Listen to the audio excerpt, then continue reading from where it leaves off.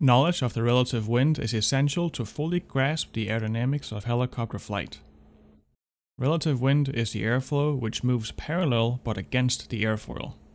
There are two parts to wind passing by a rotor blade: the horizontal part and the vertical part. The horizontal part is caused by the blades turning plus the movement of the helicopter through the air. The vertical part is caused by the air being forced down through the rotor blades. The resultant relative wind is not exactly the same as the relative wind. The difference is that the resultant relative wind is affected by the induced flow. Essentially, induced flow is the air that's going through the rotor system from top to bottom. The induced flow changes the angle of the relative wind, which is referred to as the resultant relative wind. Think of the relative wind as a purely horizontal component. The induced flow in a hover is solely going to be a vertical component. We're going to experience the most induced flow in the hover, and as we push the cyclic forward to get forward airspeed, the induced flow is going to gradually lessen. This, in turn, will lower the degree of the resultant relative wind, effectively making it more horizontal. This is important because the angle of attack is directly affected by the resultant relative wind. Angle of attack is the difference between the chord line and the resultant relative wind.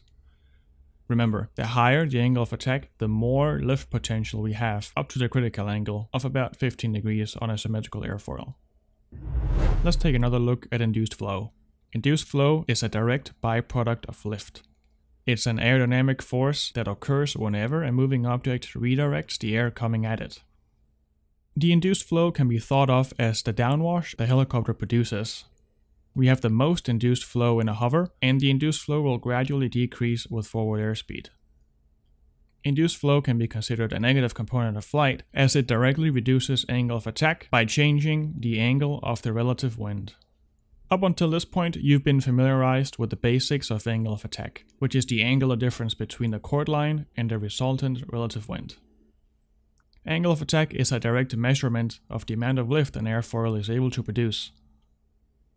Remember, angle of attack is represented by coefficient of lift on the lift formula. We can continue to increase the angle of attack up until it reaches the critical angle. The critical angle is a point in which the airflow around the airfoil transitions from a laminar flow into a turbulent flow. Once the air starts to become turbulent, the airfoil will experience a rapid loss of lift. The critical angle is regarded as the point where the airfoil is going to stall.